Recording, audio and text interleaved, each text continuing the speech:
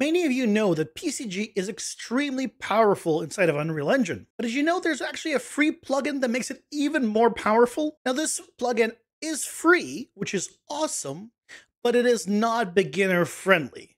And I have to say that right off the bat, because while you can do absolutely insane things with it, it is still very early on in development, so the documentation and the tutorials for it aren't quite there yet. Now the plugin I'm referring to is PCGEx. Now you might be thinking it's PCG Extreme. No, it's Extended Toolkit.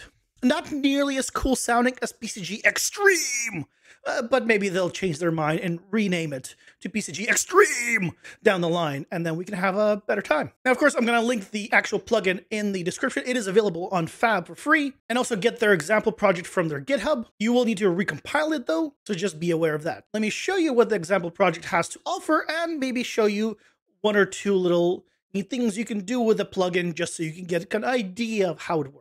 This right here is one of the example maps, because there actually are a few of them. This is the one that has the information about a lot of different things, but there are a few more specialized ones that I'll show you as well. And as I go through some of this stuff, I want you to keep in mind that all of this is 100% PCG. Nothing here is created with blueprints. Everything, all of these patterns and designs are created thanks to the help of this plugin. So you're able to get quite crazy things going and created because of it. For example, this design is created not from a picture, but from a spline. Over here, this web is basically a Voronoi pattern in 3 dimensions. And we have some more patterns up here with pathfinding along those patterns. Here's a 2D Voronoi. You can see there's other ways of connecting one point that just connects to other points in an area. There's so many things here. You have lots of ways of doing pathfinding. All of these connections, you can go ahead and do a pathfinding along those connections, as you see here,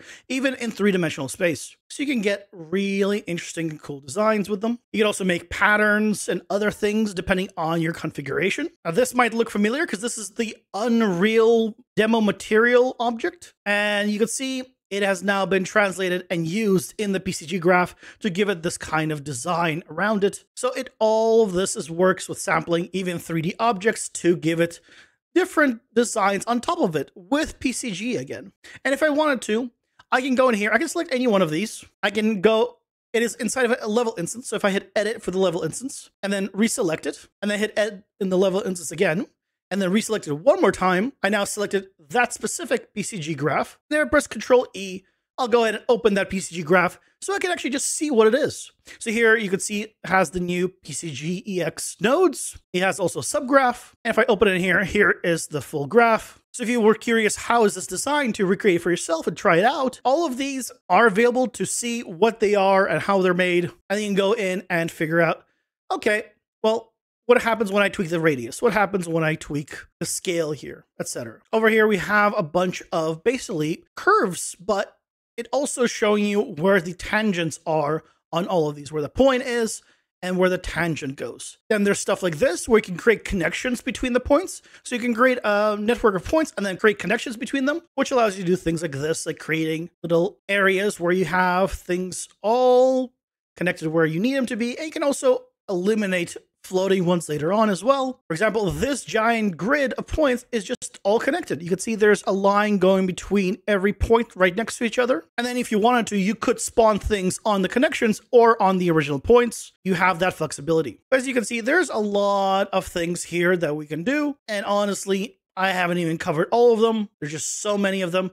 But this is just all the ones in this map, because this is not even an example map. This just shows you all the categories that are available. There's also this one, which is showing you blob contours. What this is if I take this sphere, you'll see it has a radius around it, because if I move it a little bit to the right, you can see we have a radius around it. It is detecting the radius, selecting all the points, connecting all those points, and making basically an outline of them.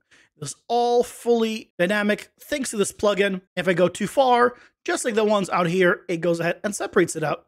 But if it's close enough, it goes ahead and connects everything. There's something for regions, so you can create region masks and then just move your little selection, and then based on what is below it, it is now selecting the outline of that region, as you can see, and is following the lines and the connections that were created below it. So really cool stuff. One thing that I know many people have asked for in the comments is how to create possibly a city using PCG. And you can see here with PCGEx, there's a way to basically create streets and connections. And then you can use these points and to spawn wherever you'd like, your buildings, your roads, etc.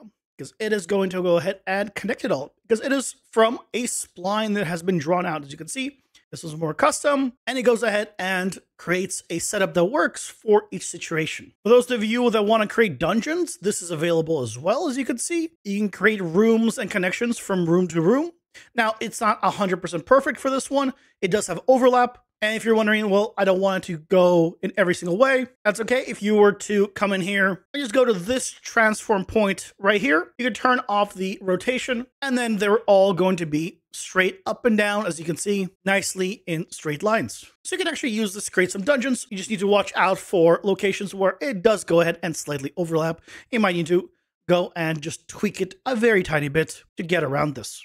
There's also things like this, which you can probably use to create buildings along your blocks, where if I go ahead and grab one of these points and just move it over, it'll go ahead and recalculate it and effectively make it look like you could put buildings here. And this is where the buildings would go if they were all bunched up, but most likely you'd want to put it along the edges, similar to kind of what they were. So you have a way of spreading out buildings and anything else in an interesting pattern here. Not only that, but there's a pathfinding pipe. As you see right here, there's actually no spline. It is done through these spheres, or really shapes. And if I move them around, it goes ahead and pathfinds around the objects to make sure it doesn't intersect into them. And I can move them around any way I'd like, and it goes ahead and pathfinds as best as it can right through everything. You're also working on a setup on a spline mesh.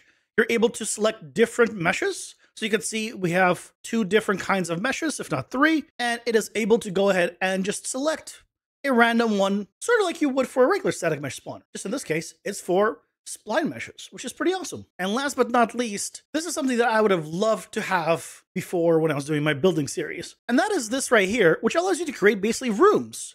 And the rooms are controlled from these bounding boxes that if I move them around, as you can see, it goes ahead and puts a room there and it puts connections. So really easily, if I wanted to, I can go ahead and customize an entire layout however I'd like using these, and it builds it all the way around, which honestly is a lot more realistic in terms of what you'd probably get than the method that I was using. So as you can see, PCGEx is extremely powerful. Now, it does have a documentation page, but it is currently work in progress. There's a lot of pictures here missing, and they're currently working on bringing it up to date, as it wasn't too long ago that it even got added to Fab, as it was just in their own GitHub prior to that. You can see, you can read about the mesh to clusters and things like that nature, what all the inputs and outputs are.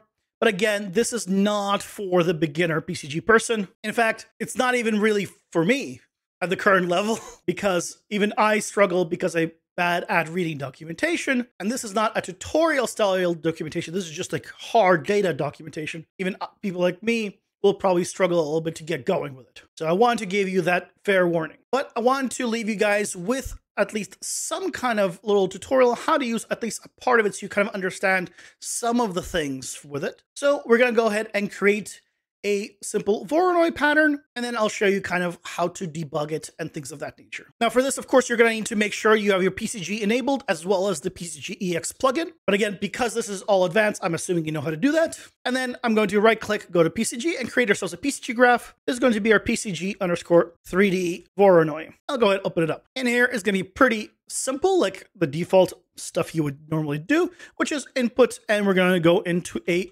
volume sampler. From the volume sampler, I'll just say the voxel size will be something like 1000 by 1000 by 1000. And then from here, I'm going to do a select points, and I'm going to cut out half of the points in a 0.5 ratio. And now we can go ahead and actually use some of the new nodes.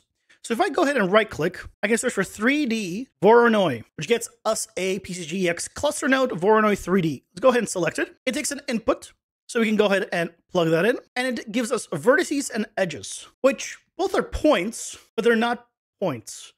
I still personally haven't fully grasped what it means vertices versus edges, because it's not geometry, it is points, but that's what they have called it. Really what you need to understand is the vertices, the VTX, is just the points original, and then the connections between the points are the edges. Now, you cannot do a regular debug here. Instead, there's a new node. If you search for edge debug, you can get PCGEx debug edges, and then you can plug in the VTX into VTX and edges into edges. And then if I grab our PCG graph and just drag it out and move it up, you'll see that we now have a little pattern here. It is really hard to see it. And if I wanted to change the size of this, I don't do it here. Instead, I go under parameter overrides, and we can change the radius here to something like 10. And if you want to, we can give it a custom color, let's say red. And now you can see we have a 3D Voronoi pattern. So there you go. We now have ourselves a cool 3-dimensional Voronoi pattern. And if I want to, I can now use these points to pathfind. And also, because these are essentially Sur-like points, I can go and drag out of here and do a static mesh spawner. I can add ourselves a mesh entry, and let's get ourselves just some regular spheres, and we can spawn them right on the vertice, which means everywhere where there's a point, we now have a sphere, and we can spawn on the edges a simple cube by adding another static mesh spawner and changing the mesh here to be a cube. And you can see it is now actually spawned a cube at all of these locations. Now, it is not facing the correct way relative to the line. We can go ahead and adjust that in the cluster here in the Voronoi 3D section. Under the solidification section, instead of solidification axis none, we will change it to be the x-axis. And now you can see all of the cubes are facing the correct way as well. Now, the red lines here are the bounds of the points. So if you wanted to at this point, you can go ahead and scale your object to fit the bounds of those points, and then it will fit perfectly inside of those to basically create a 3D actual Voronoi pattern. Now, this is of course a very, very, very small, tiny fraction of the full plugin, as you have seen from the examples. But I want to show you that not everything in here is 100% super difficult. There are some things that once you kind of understand how certain nodes work, you can get started with it. And there's a lot of it that you can go ahead and use to break things down with. Now, if this plugin is interesting to you guys, please let me know in the comments below, and I'll make sure to look into it further and try to create some tutorials for you guys if this is something you're interested in, because I genuinely think that this can revolutionize pretty much PCG. It just needs to be a little bit more user-friendly. And hopefully with some time, it will become just that. I want to give a big shout out to my Patreons who help support what I do. It really means a lot. And if you'd like to join our community, the link to the Discord will be down below as always. Thank you very much to the patrons again. And if you want to see more awesome PCG tutorials, check out this video right here for one of my favorite PCG features.